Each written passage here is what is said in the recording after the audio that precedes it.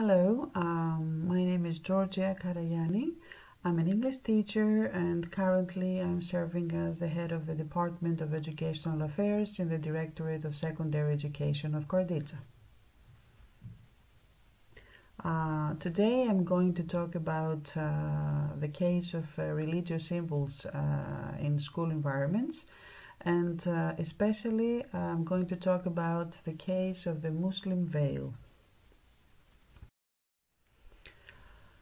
Freedom of thought, conscience, and religion are among the rights that fall under the umbrella of the broader term of human rights and are secured by the European Convention on Human Rights. Article 9 of this convention states that every person has the right to manifest their ideology and religious beliefs either in private or in public. Manifestation of religious belief should not contradict public safety and order, morals, or the freedom of others. As far as the wearing of religious apparels is concerned, and of course the Muslim veil is one of them, different approaches have been adopted by different countries. In this presentation, the Muslim veil is approached as a dynamic religious symbol, and there will be an outline of how two countries, France and the United States, have confronted the issue in a different way. In France, the issue is dated back to 1989, when 3 Muslim girls were expelled from the public school they attended when they refused to abandon wearing a hijab during class.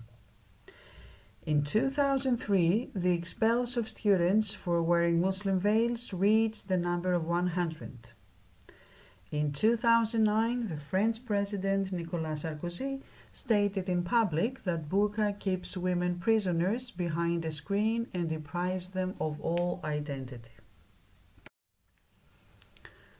In 2004, there was a legislation voted in the French Parliament according to which it is forbidden to wear signs or clothing manifesting a religious affiliation in all public schools of every grade. This is Law 2004-228. In 2010, another law comes to extend the content of the previously mentioned law and states that no one is allowed to conceal their face in public spaces, affecting in practice Muslim women who cover their faces with a burqa or niqab as it is imposed by their religion. The wearing of the Muslim veil goes against the notion of living together, which is fundamental in the French society. And of course, it is fundamental in French schools as well. The Islamic veil is taken as a confirmation of women's submission to men and cannot be tolerated in a country where gender equality is highly regarded and male domination is neither sought nor supported by any means. Especially in the case of the ban of the Muslim veil in the school environment in French schools, the arguments focus mainly on the secular education, which is a priority in French schools and in many schools in the rest of Europe. School students are taught that neutrality is the best attitude when living with others and should not be feeling pressed or influenced by religious symbols. School's ultimate goal is to cultivate a sense of common identity to all students and not to make them focus on what differentiates them from others.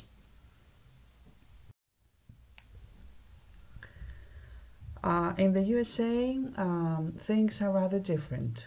There, the issue of religious liberty is included for the first time in 1789 in Section 3 of the original Constitution. There it is clearly stated that the person's religious belief does not constitute a prerequisite when applying for public office.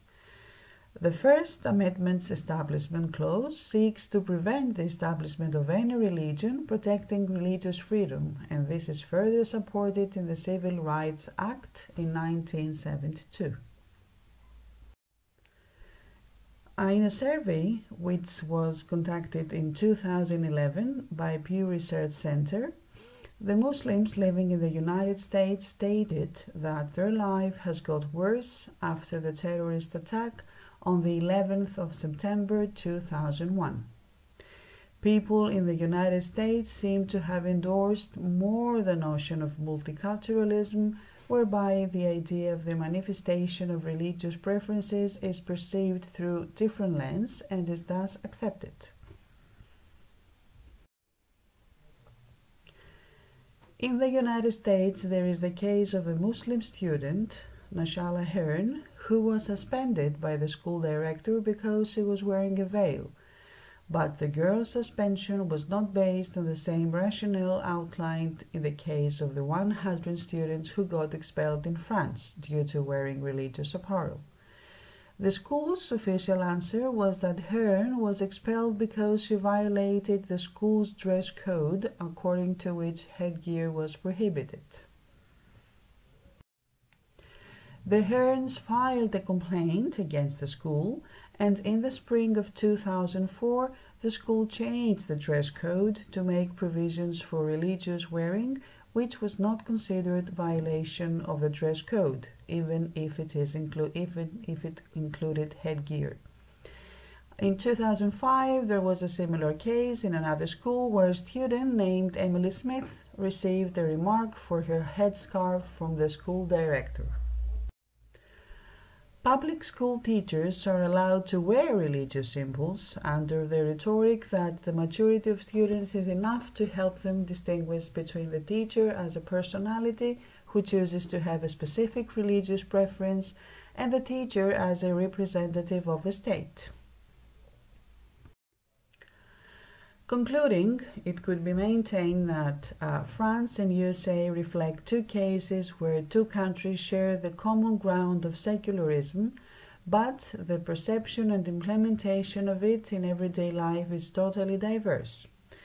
In France, it is as having many small universes where one merges into the other and create a common universe with principles everyone abides to, while in the United States, these small universes coexist, retaining their peculiarities without the one merging into the other, abiding to central principles which focus more on the citizens' duties towards the state.